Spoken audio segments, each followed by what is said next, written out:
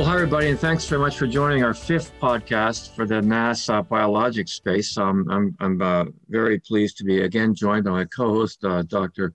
Zorica Buser from the Gerling Institute and NYU.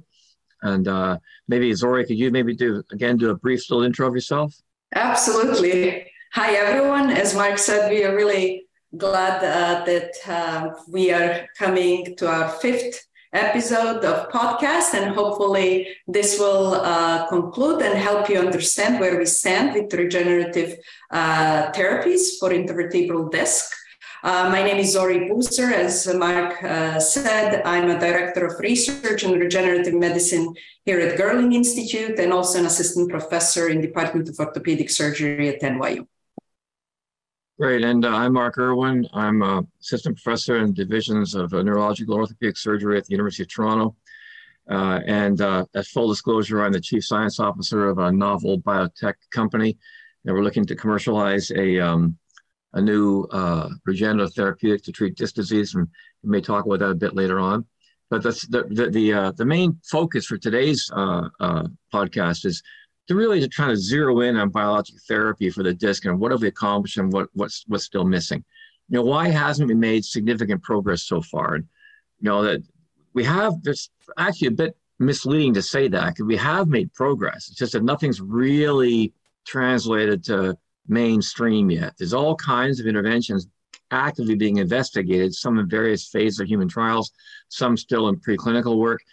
But the question really is, you know, we're facing with this hostile environment in the disc, and a lot is still not known about what happens in the disc. As our previous podcast we talked about, we have difficulties posed by the actual milieu of the disc, pro-catabolic, low pH, low perfusion, hypoxic environment.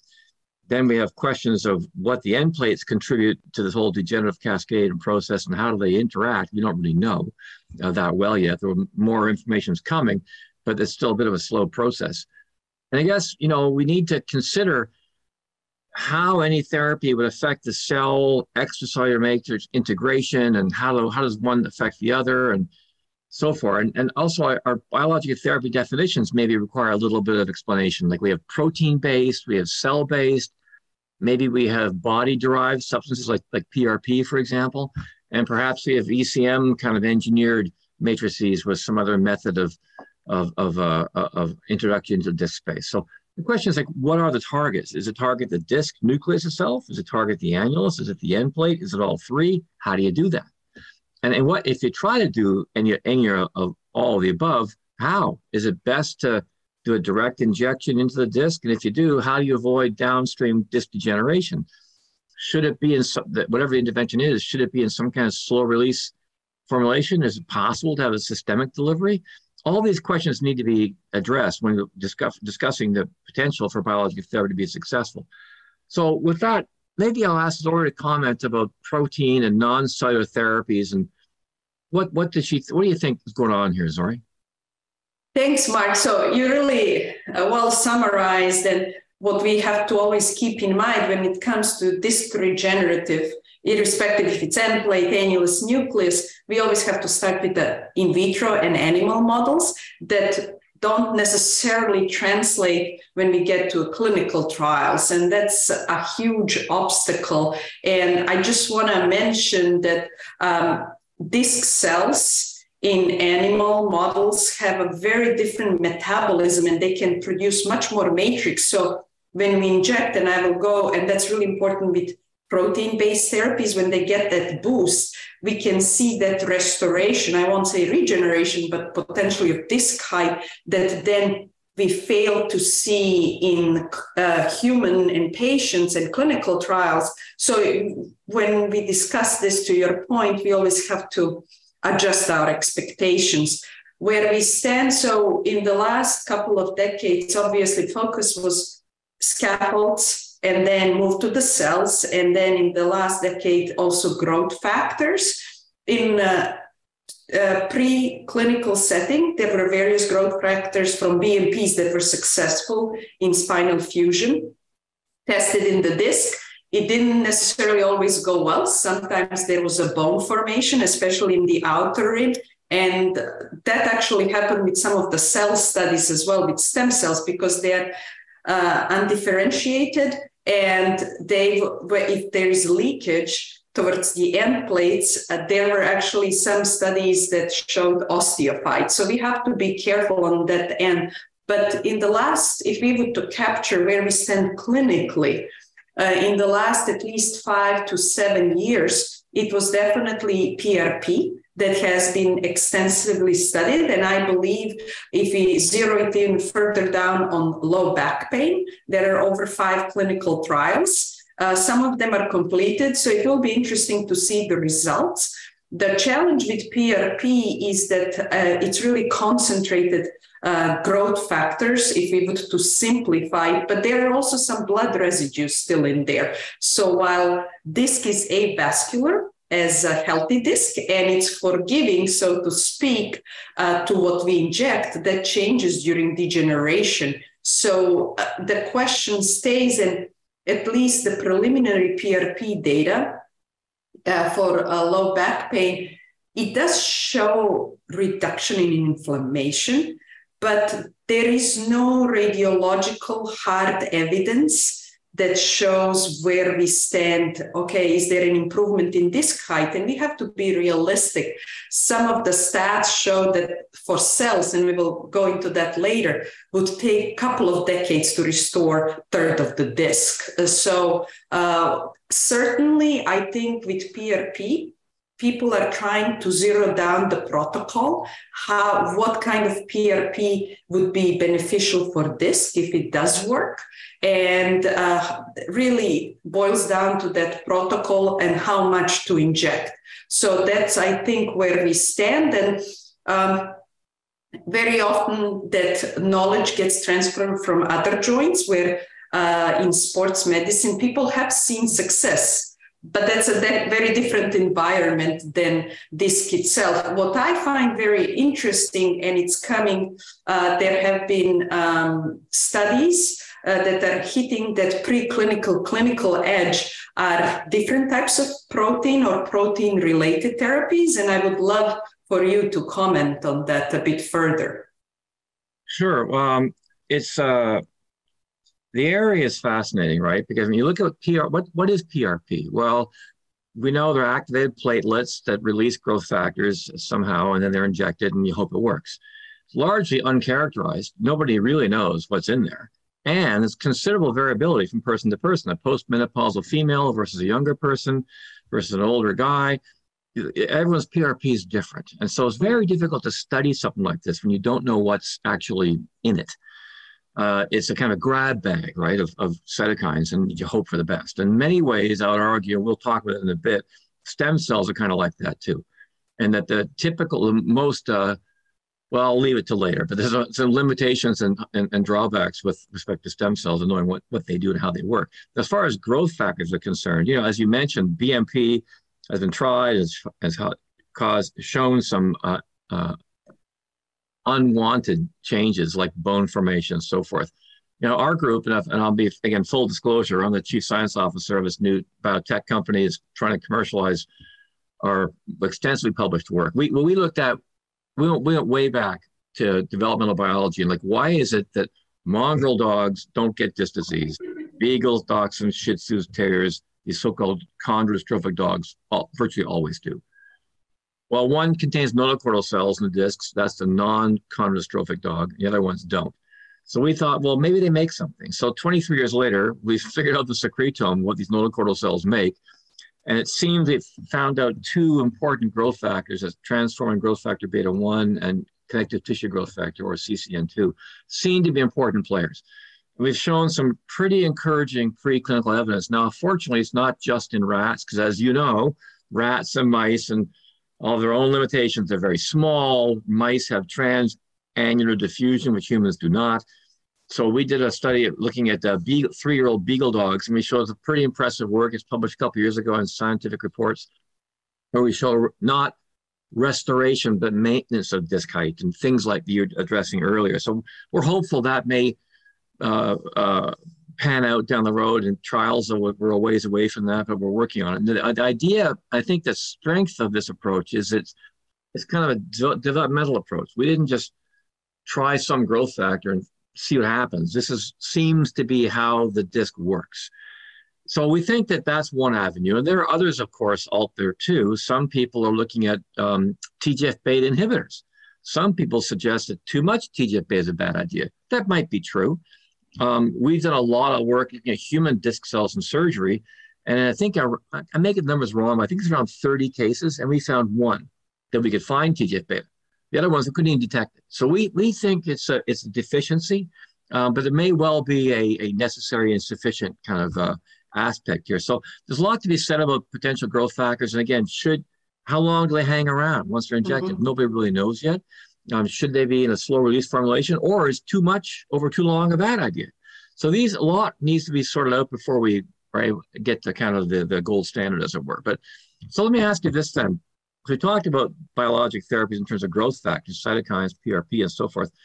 Let's get back to the kind of the elephant in the room here, kind of the cell-based therapy. You know, stem cells are very sexy to talk about, right? But what kind of cells should you put in there? How do you get in? You inject them, I guess. How many? What do they do? Do we have any idea what their function is? And what might limitations be for cell-based therapies? And if you do it once, it seems to help a patient, can you do it again? Or would the cell debris in there be a problem for the immune system? So, Zori, what are your thoughts on that? Absolutely. So, as you said, yes, cell therapies have been around since, I believe, 94. So we are reaching a third decade that we really focused and studied from animal models, and then in the last decade, for sure, into clinical trials. When it comes to cells, obviously, and you mentioned, and we spoke about that through all of our podcasts, we have annulus and nucleus. And I want to say that the majority of preclinical and clinical work is really focusing on that nucleus, the center, to restore. Or I sometimes wonder, are we really regenerating or just slowing down, stopping that degeneration? And maybe if it's in an early stage, it gives a boost to the remaining disc cells to go back to their state and continue producing matrix and rebuilding it. But what we have to keep in mind, even before we dive deeper into what cells, is that disc cells, again, we have to repeat this, disc is a harsh environment. So nucleus pulposus cells are very resilient, and they adapt in the sense that they can change if the pH, oxygen levels, and given that there are barely any nutrients, they can adapt to that. Whereas when we have an influx of cells that don't change that quickly and they were not primed to that environment, that's where a lot of bad can happen. And that's what studies have shown in preclinical setting. And some clinical trials, given that they are not seeing much of a difference, are alluding towards that cells just die or go apoptosis and senescence. When it comes to specific cell types, definitely if we would to look, and we've done within our AO Knowledge Forum, we are really focused on regenerative biologics and osteobiologics, but we've looked at where do we stand clinically now.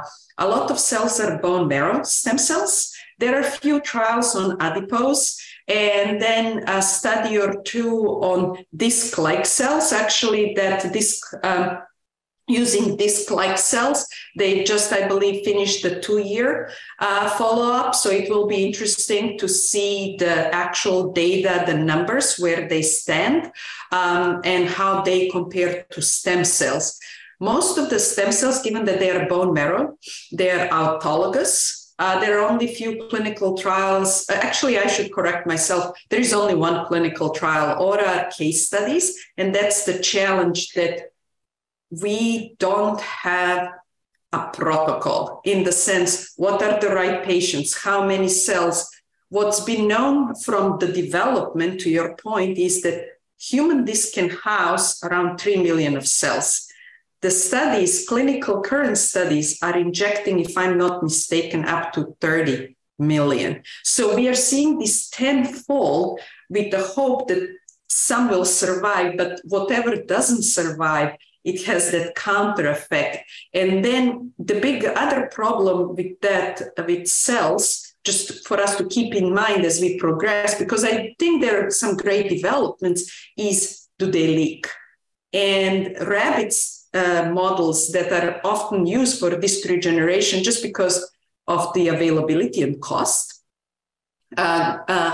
show some of the cadaver biomechanical studies that I believe 90% of injected material is lost within the first 30 minutes. So we have to keep in mind when we think, okay, this is the cell type we want to use, how quickly is going to leak the disc, especially if there are annular tears. And do we need a plug at the end of that syringe? So when we inject something, to plug, so to say, that annulus, or to your point, however we are injecting. And then there is one, I believe, clinical study using umbilical cord stem cells. That's a space that it's developing and testing. Maybe this is the better source. Chondrocytes, human chondrocytes have been used. But the problem with chondrocytes, why nasal chondrocytes, there are a few studies on nasal chondrocytes, we can't change them and redirect them to truly be nucleus pulposus. They still produce articular cartilage, and that's not the nucleus we want. So these are really the cells that have been so far used primarily in a clinical setting, which I think matters the most. And you mentioned that we always must keep in mind the comorbidities. Are we looking at a single level degeneration? And what is that? Ferment grade 4 definitely is not a good candidate. And how much of a disc height loss are we looking at starting with the therapy? So that really leads to the question, Mark, what are we trying? You mentioned that at the beginning of our today's podcast. Are we trying to fix annulus, nucleus? There is end plate. So what if we even fix annulus and nucleus? If there are modic changes and end plate challenges, what if that pro-inflammatory is just seeping in from up and below? So what are your thoughts on that, like using all those different therapies and corralling them? Well, that's a good point, I guess it comes back to what are we trying to achieve here? So people go to the doctor because of back hurts. They don't go because of suppressed collagen type 2 or aggrecan. So I think that leads to the next discussion about pain. And can these therapies affect pain? One thing that I've not seen in preclinical studies in animals using cells, for example, is an assessment of pain. It's very difficult to do that. In mice and maybe rats, you can do facial recognition. You can't do that in dogs. I don't think you can do it in rabbits either. And so how do you measure if it hurts or not? So I think these are really important things to bear in mind, because we're looking at aggregan, collagen type 2, and cytokines, and disc height, okay, but a lot of people with disc height's okay, in the back hurts. So, that's something we looked at recently in this therapeutic injection. We looked at neurotrophins and neuropeptides in the annulus, where we injected the nucleus. We saw a stunning suppression of the expression of these pain-related proteins, but we still don't know if it hurt. It looks like it might have the capacity to suppress pain, but we don't know. So that's a real limitation, I think, in some of the animal studies that are there. So that's, I think, one of the drawbacks or issues in doing this. I'm a little conscious of time here, but so let me ask you, Zori. So taking it all in I guess from a 30,000 foot view here, what do you think the future holds here? Is there any hope? I think so. I think I wouldn't look at all the cells and protein therapies that we've done so far as a spine society as failure. It's not sufficient. We are learning in the process. And as we said, this is very challenging. It's very different than just fusing a level or two. So I think these are great steps. And I'm excited to see where we are going to be in 5 years. And where the research is further and from a clinical perspective, really poking interest are homing mechanisms. So instead of really injecting X amount of million cells, there have been teams looking how can we attract stem cells or disc-like cells that are existing already around, and what are those signals of degeneration that will trigger them to use them as a homing and to get to the disc. So I'm very excited to see how that's going to play out. And also, we didn't touch much about the scaffold, but obviously scaffold is super important, irrespective if you're looking at the cells, at the growth factors. So there has been some work preclinical looking at decellularized matrix, which is, so to say, disc DBM. So potentially there is maybe something there that can be primed with cells or growth factors and give that biomechanical support as well. So I think a very interesting time ahead of us, but I don't know, what do you share the same view, or where do you see we can improve further? No, I think you raise a good point. And again, I don't want to watch time here, but a lot of progress has been made, and I think people sometimes mistake failures for more than what they are, because I think you're right. We learn a lot. One of the drawbacks, as you know, is funding for these things. Like to be able to study like the dog study we did, and so that's expensive, and getting a lot of funding agencies, and particularly companies, don't want to fund you until you show human clinical data. Well, how do you show human clinical data until you've got the therapeutic? If you're talking about proteins, recombinant proteins and a GMP grade for humans is enormously expensive. You're not going to get that money from peer-reviewed funding sources. So that's one of the limitations, I think, here is how you fund this kind of work. But to your point, like there's a lot we need to know. If a protein injected works on viable cells, well, which ones? Are they viable nucleus pulposa cells? Are they viable NP cells plus maybe endogenous stem cells? Does any therapy rescue stem cell activation? Does that work? These are things that are important for us to know better in terms of how to dose appropriately, and the choice of the if it's a protein, what we use, and if it's the cells, like you said, between 3 and 30 million, that's a pretty wide range, right? So if you need 30 million to do the job, that strikes me as you're just stuffing something in there until they secrete something good enough before they die off. So all these are very important limitations, but I still think we're making good progress down the road. And as we look at our past work and measure qualitatively, I think, and quantitatively our successes and what seems to work the best, maybe we'll be able to make some more measurable gains as we go forward. So I guess that's really all we have time for today. Any final thoughts from you, Zori, about this? I think we'll have to do another podcast in a year or two. And yeah, maybe so. Okay, well, great. Well, then look, on that note, I guess I'll thank you very much for your help with all of the previous podcasts and all of your contributions and everything else. It's been fantastic. It's been a pleasure doing it with you and for NASS, and we sure hope that the audience finds it of interest. And with that, we'll say goodbye for today, and thanks again, everybody, for watching.